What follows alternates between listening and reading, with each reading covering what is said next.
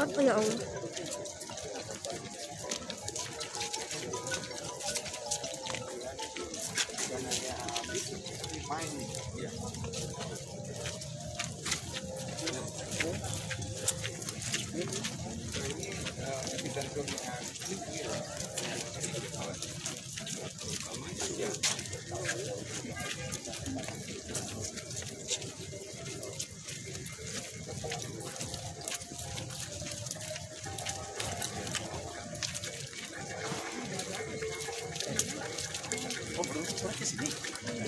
Kalau diklarifikasi kembali Pak terkait mudik dan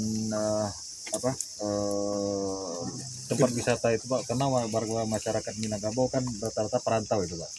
Baik, untuk ke-27 kalinya saya akan memberikan statement ini bahwa pemerintah sudah mengambil keputusan yang tegas untuk meniadakan mudik. Meniadakan mudik diambil keputusannya secara tegas karena kita mengantisipasi lonjakan penularan virus COVID-19. Dalam bingkai PPKM skala mikro, saya garis bawahi PPKM skala mikro. PPKM skala mikro siapa yang mengelola? Tentunya kepala-kepala daerah yang ada di sini. Kepala-kepala daerah akan menetapkan sesuai dengan tingkatan COVID-19 bagaimana menyikapinya.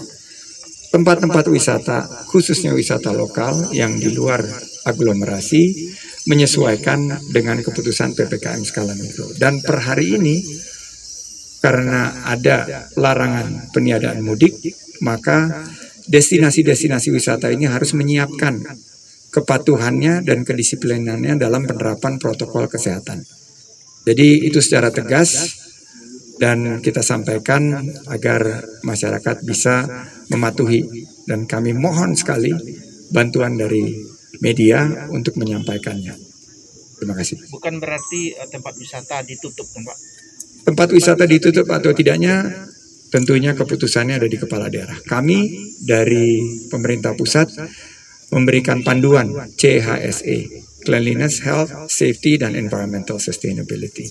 Jadi seandainya dibuka harus patuh dan taat terhadap protokol kesehatan secara disiplin.